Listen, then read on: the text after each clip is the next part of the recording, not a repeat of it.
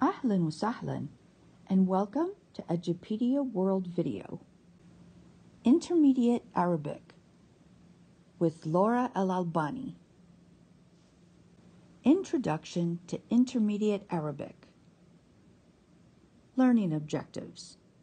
By the conclusion of this video, students should be able to understand the differences between the basic, elementary, and intermediate levels in Arabic language study. They should be able to list the 13 disciplines included in the Arabic language science. They should be aware of the history of the Arabic language from pre-Islamic times through the codification of the language in the 9th century. They should understand the role of the instructor in guiding the student. And finally, they should know how to be successful in Arabic language study. Mabruk! Congratulations! You have completed the basic level, Al-Mustawa Al-Asasi, where you learned how to write the letters of the Arabic alphabet, as well as some basic Arabic words and phrases. You have also completed the elementary level, Al-Mustawa Al-Ibtida'i, where you continued to increase your vocabulary and formulate very simple 2, 3, or 4-word sentences. Now you're ready to begin the intermediate level, Al-Mustawa Al-Mutawassat. The intermediate level is quite different from the basic and elementary levels. Of course, you will continue to acquire new vocabulary. In Arabic, this is a task which will continue as long as you study the Arabic language.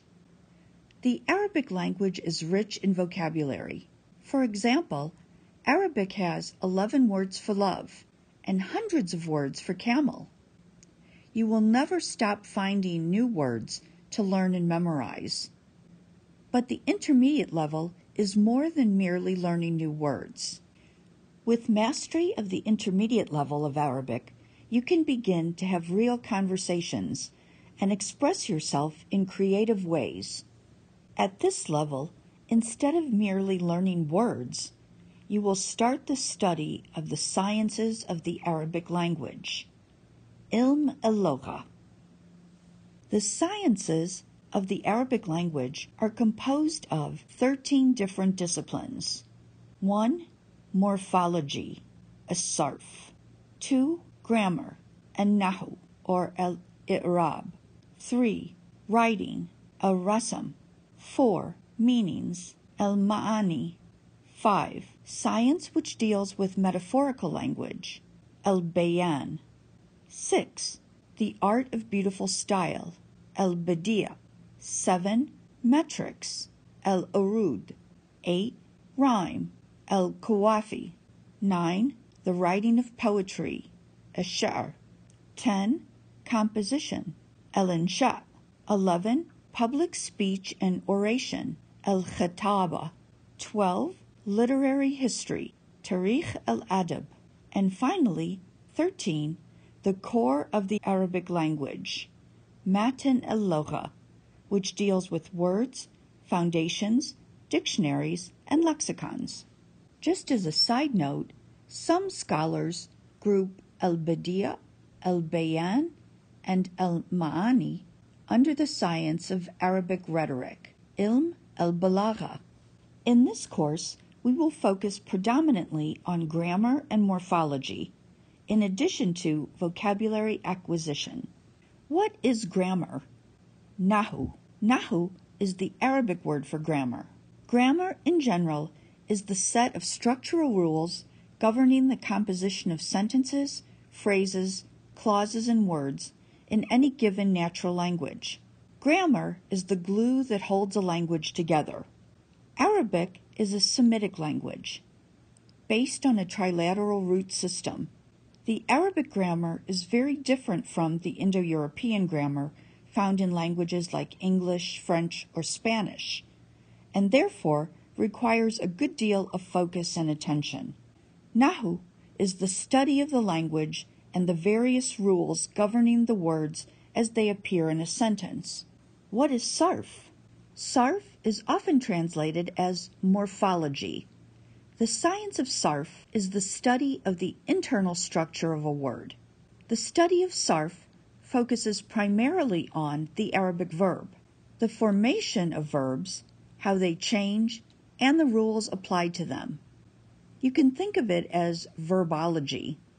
The Arabic verb is known as fa'al. The asl, or root, the three letters that are at the heart of any Arabic word, can be manipulated to form up to 14 different derived verbs, each with its own meaning and conjugation. Learning basic sarf will assist you in utilizing the Arabic dictionary.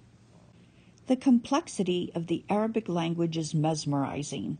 Why is the Arabic language so complex? For the answer to this question, we need to explore the history of the language. Let's begin with the Pre-Islamic Period, between the 5th and 6th centuries of the Common Era. Arabic was, at this early time, predominantly a spoken language. Arabic was born in the Arabian Peninsula amongst Arabian Bedouin tribes. The Bedou were a people who moved from place to place. Very few Bedou remain today. The lifestyle of the Bedouin made it impossible to acquire large numbers of things. Because of this, the spoken word became the art form of the Arabs. The members of the tribe who were the most eloquent at reciting poetry were considered the greatest artists and scholars of the time. The poetry created in pre-Islamic times is still revered.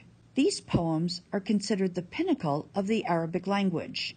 The most famous collection of pre-Islamic poems, or qasidas, is known as the mu'allaqat, or the hanging ones. Poetry was so important to the Bedouin tribes of Arabia that each year they would travel and congregate at Sukkot, near the ancient city of Taif, in present-day Saudi Arabia.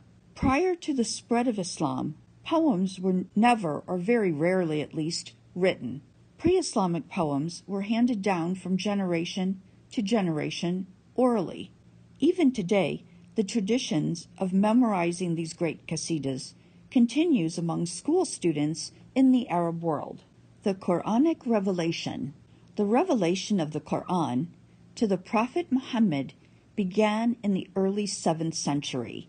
It continued for 32 years, between 609 until 632 of the Common Era, and it began to spread rapidly.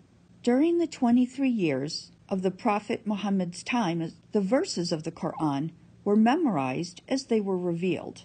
The Prophet Muhammad himself was illiterate. He could neither read nor write. He dictated the verses orally and instructed his companions to write down the verses on whatever they could find: paper, cloth, leather, or even bone fragments.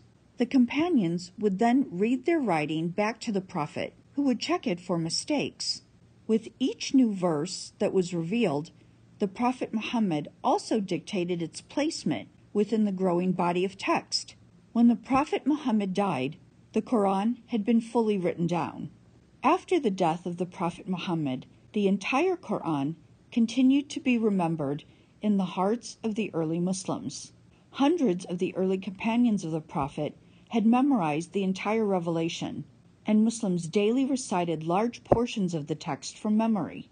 Many of the early Muslims also had personal written copies of the Quran recorded on various materials.